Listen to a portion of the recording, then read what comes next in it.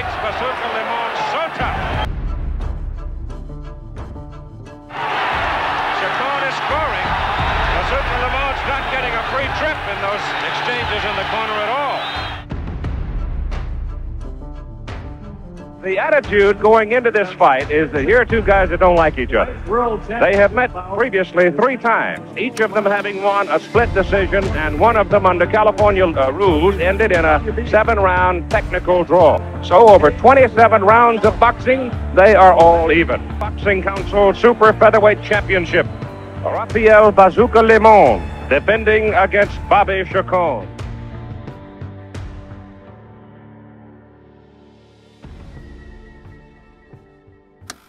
In the turbulent world of boxing during the 1970s and 80s, few matchups ignited the passion of fight fans quite like the epic battles between Bobby Schoolboy Chacon and Rafael Bazooka Limon.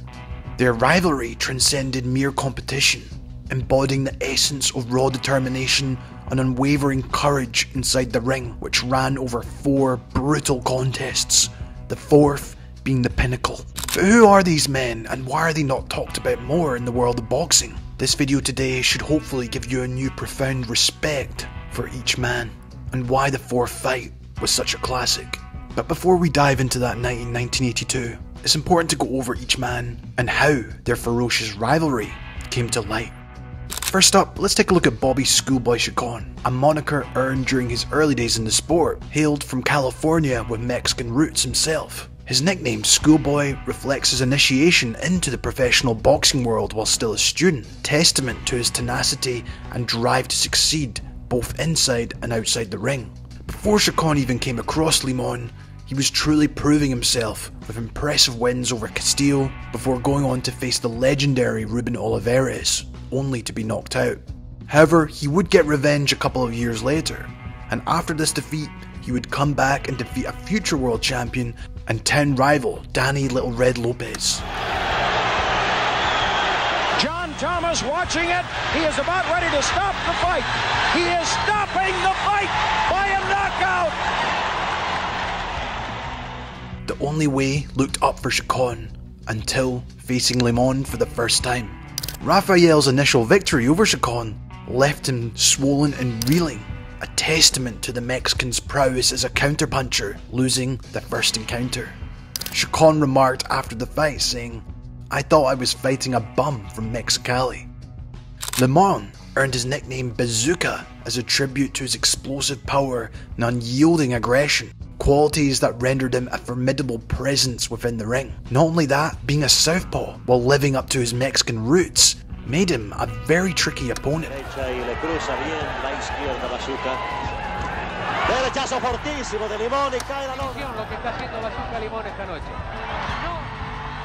The champion comes forward.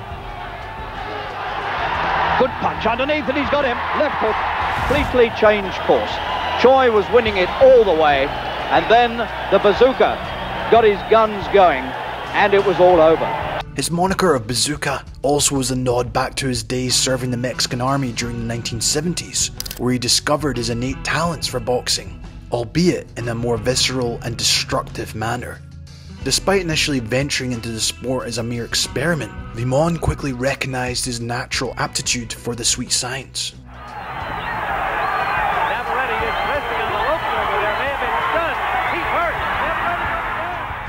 The build-up to their second meeting in Los Angeles was fraught with tension. Chacon publicly questioned Limon's courage, and the Mexican fighter defiantly responding with anger. However, this would end in a technical draw after Limon suffered a bad cut due to an unintentional headbutt, with both men not fully satisfied with the result.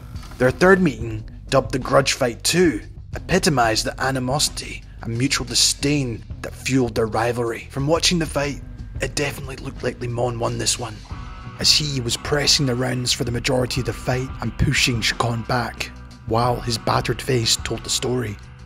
Look at Chacon's eyes. Both eyes cut. Bazooka Limon knows he won the fight. 96-95, Chacon. Oh, that's terrible. That is terrible. 95 to the winner. Split decision. Bring on our quail for Schoolboy.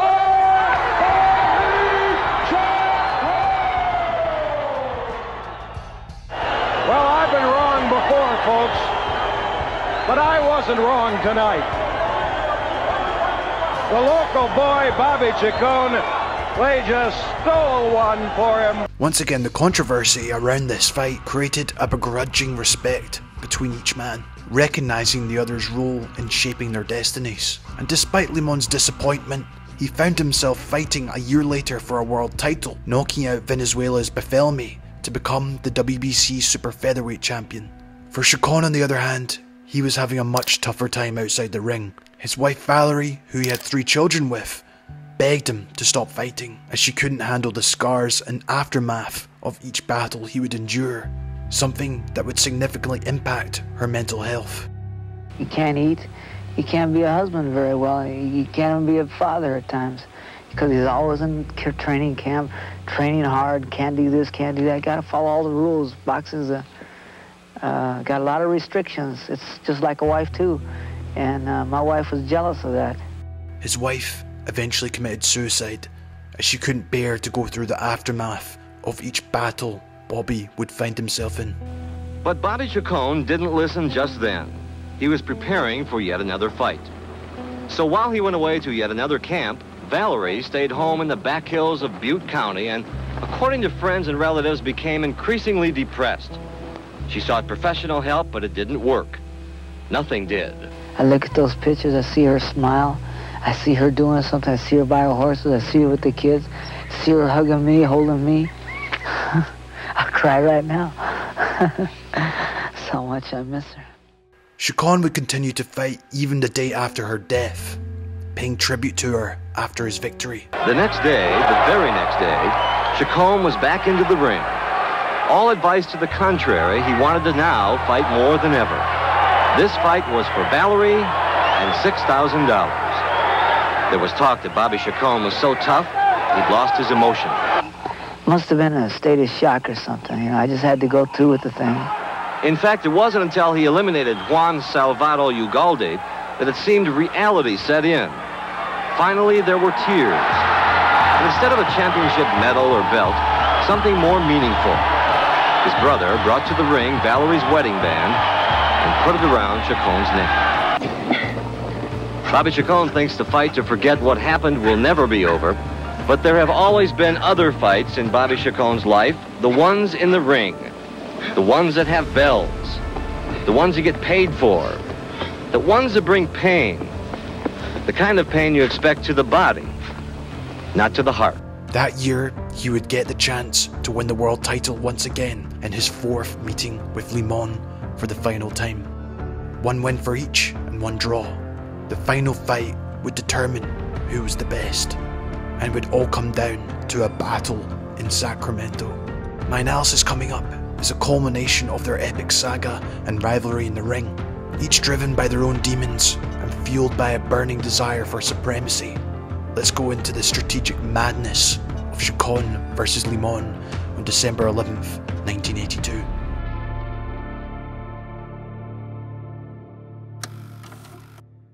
In round 1, Chacon sets the tempo by applying pressure, while Limon opts to counterpunch. Schoolboy takes the more aggressive stance compared to their previous encounter in the last fight, utilising his jab effectively to control the distance, landing crisp backhand shots. Arturo Colo Hernandez, the trainer, as Limon gets one. Chacon, asserting his authority early, awakens Limon's fighting spirit. He exploits Chacon's lack of head movement and upper body movement with precise left-hand strikes down the centre. WBC rules, 10-point must. Population around the Sacramento and San Joaquin Stockton. As the round progresses, both fighters engage in a spirited exchange of wide-looping power punches, leaving an impact for what is to come. In the first round. Scheduled for 15, and the first one's over. Chacon can still move. Does he still have the good wheels? Are the legs still there?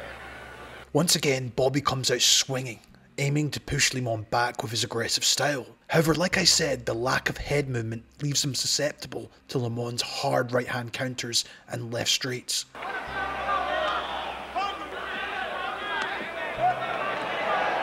Despite this, Bobby's timing proves to be his saving grace as he catches Limon with well-timed counter right hands, momentarily stunning the Mexican fighter.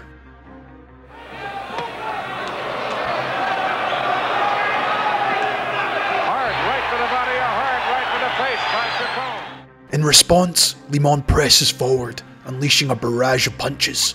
Chacon employs his slick defensive movement, which we know him for, trying to evade Limon's attacks, waiting for the right moment to strike back. Right. Chacon covering in the corner, and Bazooka just wailing away at him. Left hand to the side of the head may have hurt him. Now Chacon fights out of the corner with two rights to the head, another right by Chacon. However, with Limon doing this, Chacon was able to capitalize on his opponent's aggression, using his wide looping punches against him, timing him with a beautiful left hook and right straight down the middle. The momentum has shifted again. Another right by Chacon. Another right by Bobby. Bobby's resilience is starting to shine through, and his strategic counterpunching has turned the tide in his favour. Chacon scoring big with a right hand in the second round.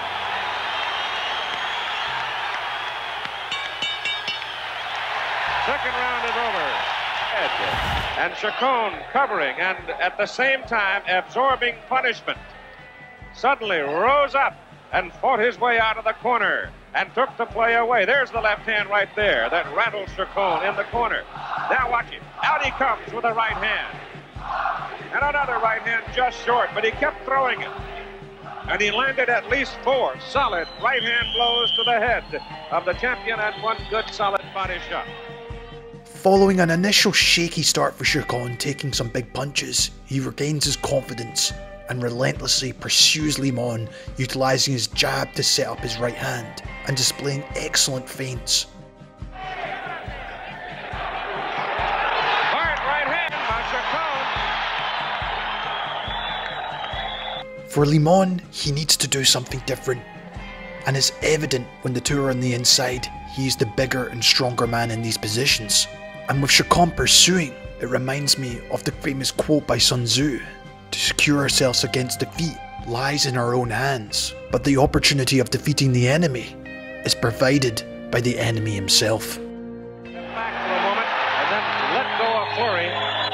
Now he taunts Chacon a little and brings the right hand over the top. Chacon nails him with a hard right, but Bazooka comes right back with a straight left, and they're going to give Bobby Chacon an 8 count. Chacon is able to land the right hand, however no defensive action after, while also squaring up, leaves him unbalanced and right in position for Bazooka's left hand. In round 4, Limon capitalises on his newfound momentum from the knockdown, utilising his southpaw jab to dictate the pace and push Chacon back. Hard shot to the body. And, when he got into range, employed a relentless body assault, forcing Bobby into the defensive. Chacon tries to counteract this by using bobbing and weaving along the ropes, as he patiently awaits the opportunity to counter Limon's advances like in round 2. The right hand uppercut got in. Chacon blinked. He needs to get out of that corner because Limon is letting him go. It's a calculated game of cat and mouse, as now it's Schoolboy luring Bazooka into a trap with feigned vulnerability. Then, in a flash of brilliance, the right hand strikes, catching Limon off guard as Chacon urges forward once again, seizing control of this tremendous battle. Chacon needs to get out of that corner.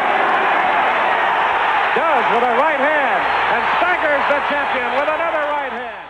Bobby, however, weathers the storm, countering effectively and keeping Limon at bay. The round ends with a clash of heads, typical in orthodox versus southpaw encounters, resulting in a nasty cut for Chacon. And due to what happened in their second meeting, and Chacon already being down in this fight, he does not want this to go to the scorecard at this early stage. As a result, Bobby Chacon is bleeding on the interior near the right eye on the nose. It's a cut on the nose just toward the right eye, and it looked to me like the buck may well have cost him. Bobby starts the round much more aggressively again, but targeting the body of Limon. And they're all even, and I've still got them all even. Hopping the right hand into the face. Chacon digging the left hand into the body. He would have this kind of a run at him in the early going. Despite the setbacks in this fight so far, Chacon showcases improved defensive skills, opting to evade Limon's jabs and lead hook by employing strategic footwork, taking small shuffles backwards, making Limon throw at thin air. While also offensively, Bobby does a great job in positioning himself to land his effective combinations, getting the outside position versus the southpaw, going to the body with hooks before going up top with the right hand. And he wants it again. Good left hand by Chacon on the side of the head of Bazooka at the end of round 5. Schoolboy finishes strong, landing the more significant blows, and the momentum has turned back in his favour.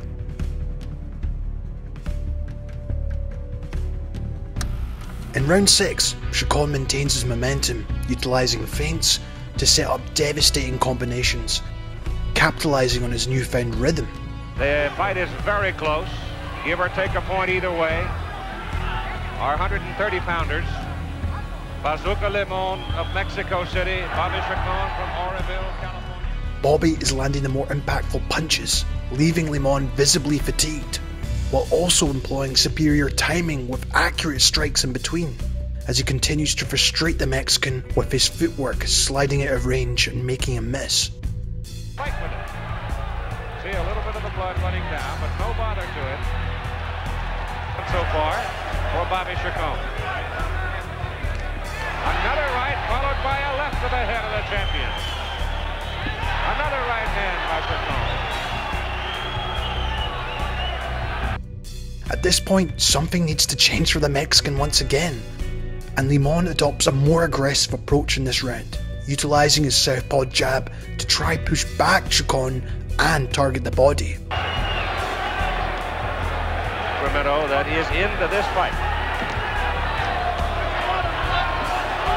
That sharp right hand of Bazooka. Back to the right.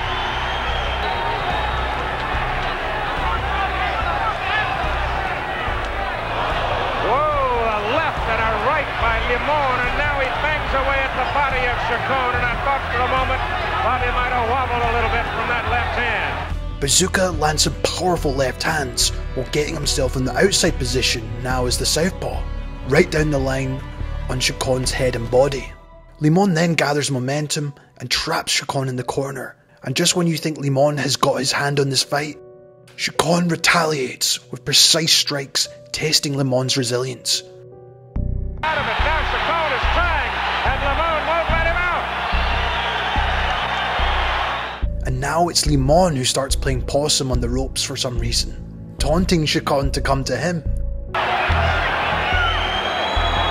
40 seconds to go. Bazooka proves his chin is made of something else. Good left hand, good right hand by Chacon. The champion just wailing away, and then Bobby Chacon bristled up to fight his way out of it. And eventually it was the champion that broke off the exchange and moved back out into the center of the ring.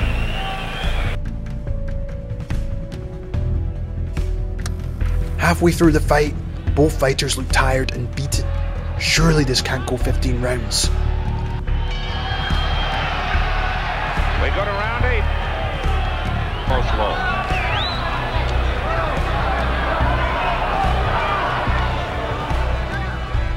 Limon is targeting the body of Chacon with left hooks, while Bobby continues to press forward.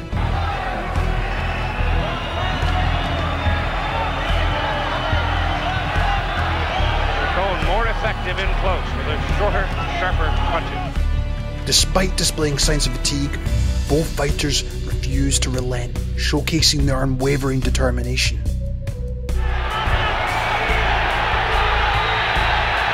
Comes back with a left and a right. And now it's the champion taking a hard right to the jaw on the rope. 20 seconds to go in round 8. This is the biggest round of the fight for Bobby Chacon. However, out of the two, it's Limon who looks like he has nothing left in the tank. before trying to land one big left hand or right hook bomb.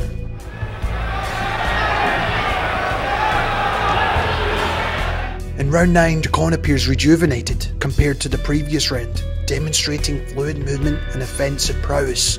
Schoolboy manages to push Limon on the back foot and set up his right hand. This is Limon's neighborhood up in here.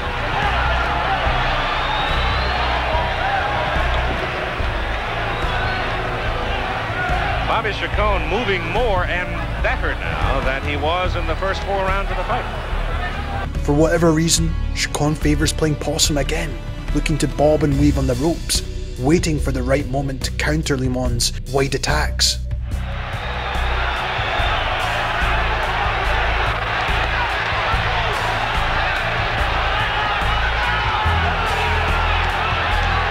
There's a good hard left hook by Bazooka Limon in that wild exchange in the corner. There's 2 rights by the champion. Now he's starting to find Bobby Chacon, but Bobby comes right back with a left and a hard right, and the right hand backs up Limon. At this point, Chacon is on the hunt for the finish, and the crowd at this point is going crazy, shouting Bobby's name. Hold on! You see him reach out and try to grab Chacon. Now he's shaking it off a little bit and starting to move. He's taunting him. Hard right hand by Chacon. Another right hand by Chacon. Another right hand. Hard right hand by Bobby Chacon. 20 seconds to go. Bazooka Limon's in trouble. He's about to lose his mouthpiece. He almost went down on that exchange. I don't think he knows where he is. Chacon pressing the fight, and there's the bell, mercifully for the champion.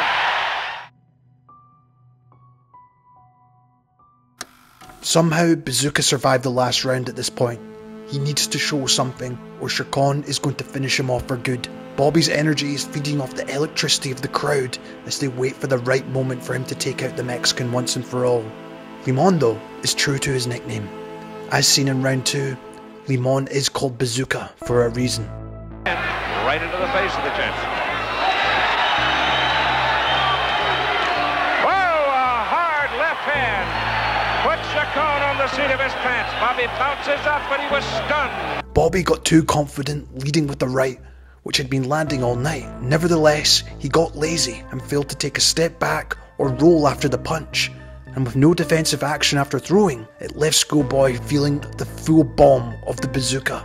Regardless, Chacon took it very well, and like so often in this fight, the momentum is very much like a seesaw, and although Bobby is winning the fight, this knockdown by Limon has made it that much closer, and you can tell the confidence is back for Bazooka. He needs to get out of that corner. Each time he has been trapped in the corner, he has absorbed punishment, but then suddenly would come winging out, and normally it's been the right hand that got him out of trouble. Now he gets out of there. He even sets Chacon up with a quick pull of the shorts, only to catch him with a counter right hook. With 5 rounds left, anything can happen.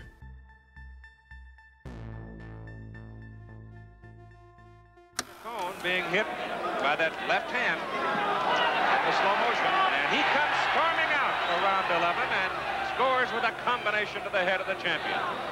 As the fight enters its championship rounds, both men show signs of fatigue, trading blows relentlessly. Chacon targeting Limon's body effectively,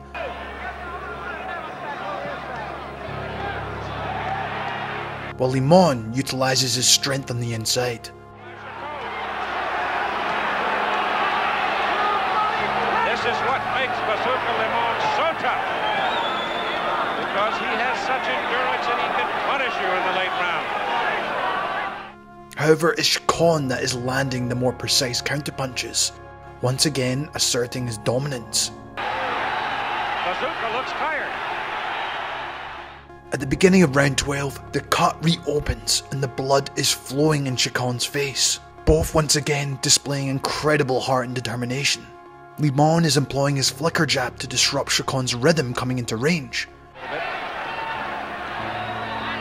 Bazooka, Limon with his back to you then. While Bobby continues to land powerful right hands, with both fighters refusing to back down.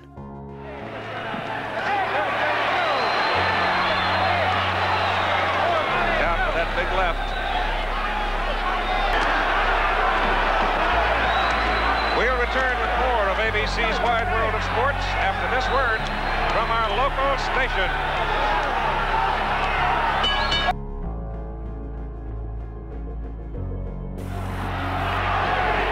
Between rounds, they were concerned about the cut on the nose of Chacon, working diligently on it, and the doctor, Montemayor, came over and had a look at it. In round 13, despite Chacon's apparent lead in the fight, the fact remains that he's been knocked down twice, underscoring the importance of these final rounds if he is going to be a world champion again. With the ringside doctors monitoring his cut closely after each round, there's a lingering concern that this fight could be stopped, and there's no guarantee the decision would favour him. As Chacon enters the crucial round, there's a sense of urgency to his movements. However, Limon remains a relentless force, a recognition that he must seize the opportunity to secure victory, pressing forward and landing punishing left hands. Bazooka's strategy is clear: to drive Chacon back against the ropes and capitalise on any openings. Both fighters refuse to yield ground, showcasing remarkable willpower and determination. And in this pivotal moment, it becomes a sheer test of grit and resilience, with each man vying to land the decisive blow. Yet, amidst this intense back and forth, it's Chacon who appears remarkably more composed and energetic, pushing back Bazooka, demonstrating a renewed determination to finish off the fight on his terms with the crowd behind him. Hard right hand by Chacon. The champion backs up, and he holds now.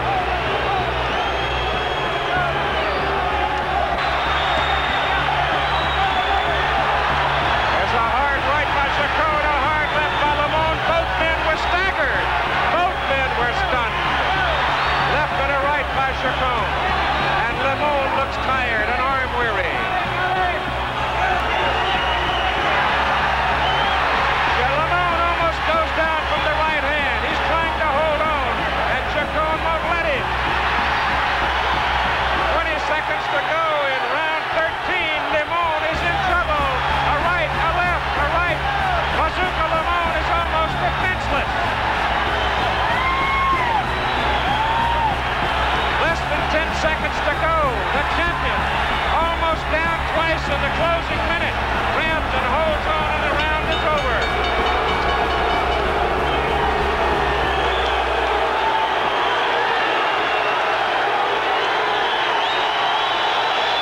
Chacon, stunned, came roaring back, fighting instinctively, and almost put Bazooka Limon down. The champion, so weary as he went to his corner. And Joe Ponce had to go out and grab Bobby Chacon and bring him back to the corner. And they're still working on the cut on Bobby Chacon's nose. Watch this from the round. A hard right and a hard left in that exchange, and both men were stunned. And seemingly the champion had the worst of it, because every chance he got, he grabbed and held.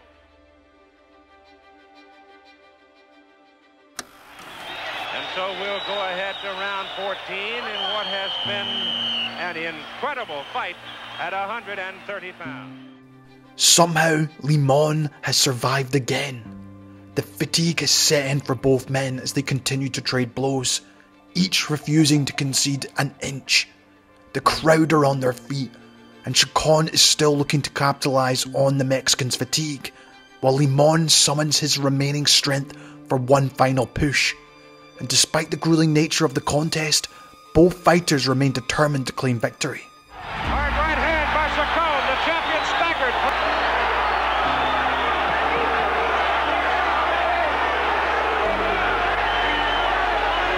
Bazooka is in no condition to be taunting anybody.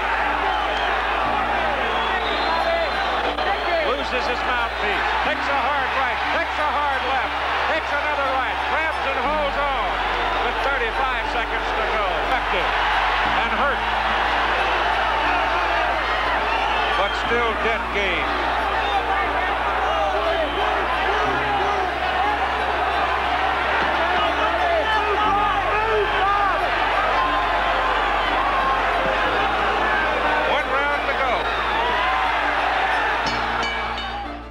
In the final round, the tension reaches its peak as Limon's corner appears to consider stopping the fight, and Chacon's corner observing Limon's exhaustive state. They sense this may be the final opportunity to clinch the title. Bobby is employing feints, head movement, and strategic angle changes, tactics he should have utilised earlier in this bout. The whole crowd has erupted into a frenzy, rallying behind Chacon with a thunderous chant of his name, anticipating a moment of greatness. A 10-round split decision. The cleaner, more precise blows now belong to Bobby Chacon. And the 10th round. There's the right hand, and another right hand by Bobby Chacon. And a hard left hook by Chacon. Leading from the nose since the 4th round. A cut caused by a butt. Meanwhile, Limon presses forward, attempting one last time to assert his dominance to maybe secure victory on the scorecards.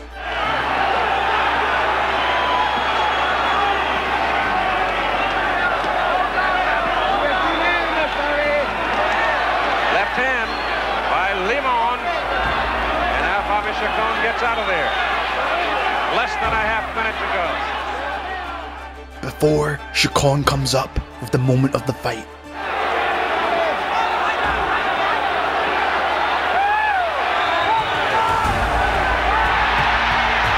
Chacon knocks him flat with a hard right hand with 13 seconds to go in the fight. Bazooka getting up very slowly. Very slowly. Takes a look at him. He wants to finish the fight. He knows he's in trouble. And the fight is over. So Bobby Chacon almost had the champion down on 3 occasions and finally got him in the 15th.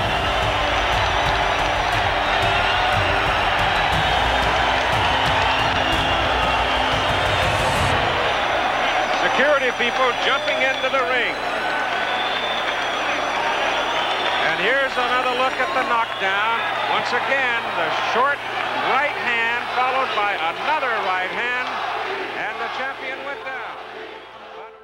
In a display of sheer determination and skill, Chacon executes a flawless uppercut right hook combination with just 20 seconds remaining, stunning Limon and seizing control of the bout. And despite the punishing blow, Limon somehow managed to rise to his feet, displaying his resilience that has defined his career. As the final bell rang, signalling the end of the grueling battle, both fighters acknowledge what they have just gone through. Limon, bloodied and battered, acknowledges Chacon's victory as Bobby basks in the adulation of the crowd, knowing he has left everything in the ring. He's done it for him. He's done it for Valerie. Has it 141 to 140. And the other judge has it 142 to 141. That's Angel Guzman, all in favor of the new. It is Chacon. Bobby Chacon.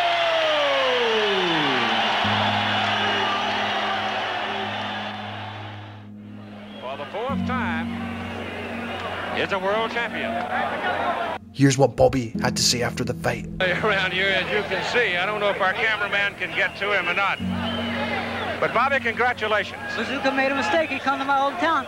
I did the scoring and they did the punching.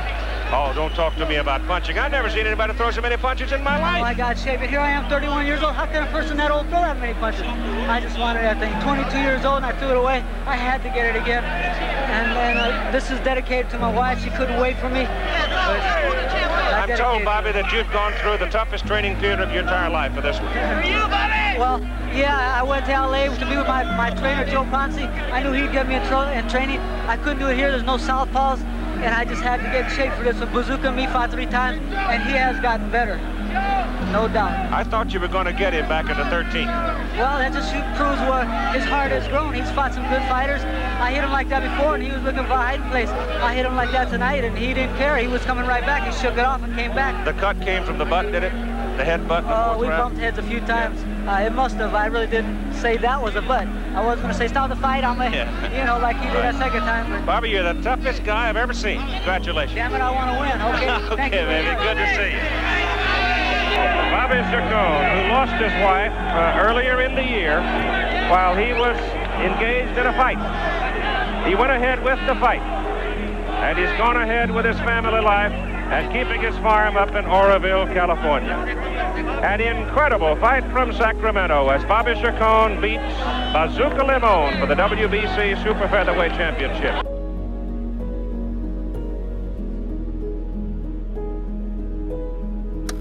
After enduring 42 grueling rounds of blood, sweat and tears, the journey these two warriors undertook to reach the end is nothing short of remarkable.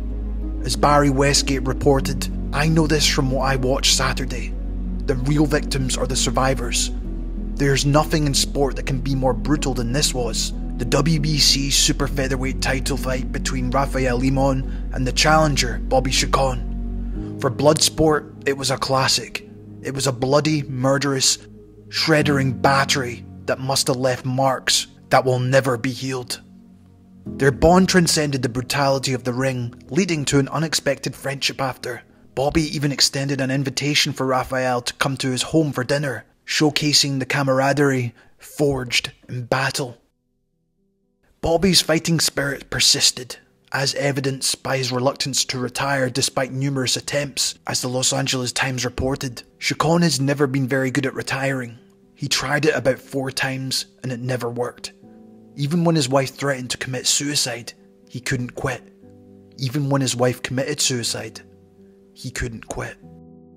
Bobby didn't learn from the past and decided to fight on, going on to get a great win over Boza Edwards before moving up in weight to try become a 3-weight world champion, fighting Ray Mancini, who defeated him with ease. He did finish his career though with 7 straight wins, but at what cost? After finally retiring, his life took a tragic turn. What happened to that money? About $1 million in 2 fights. I lost $1 million. If you weren't broke, would you have retired? Yes, I should have. I wish I could have when Valor asked me. We could have made it, but I didn't want to. He was in financial ruin and lost all his money, while losing his son Bobby Jr. to gang violence, before eventually he found himself in Skid Row, recycling bottles and cans to make ends meet, before being diagnosed with dementia. A terribly sad ending for a man who poured his heart and soul into every fight. Despite his troubles, he still found a way to give back. The boxing program was created for him. Created by Pastor Ray Ramirez at a Baptist church school in Los Angeles. So we began the boxing school. Ramirez, who had sparred with Chacon as a teenage amateur, found him living on Skid Row and felt he had to do something to restore the dignity of his one-time hero. He has some kind of damage, but has a sense of humor still. Yes, he does. I do. Yes. I forget. Hey, you know what I forgot?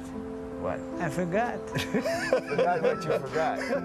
In contrast, Limon was never quite the same fighter after this, but he would pave the way for the likes of Hector Camacho and Julio Cesar Chavez. Limon would eventually retire, and despite having 23 losses from 70 fights, most of his faculties seemed to be in place. During his boxing career, he was much more disciplined with his lifestyle, avoiding things like alcohol and drugs compared to Bobby Chacon, and he often attends WBC conventions while has been seen giving guidance to the younger generation, even still training himself.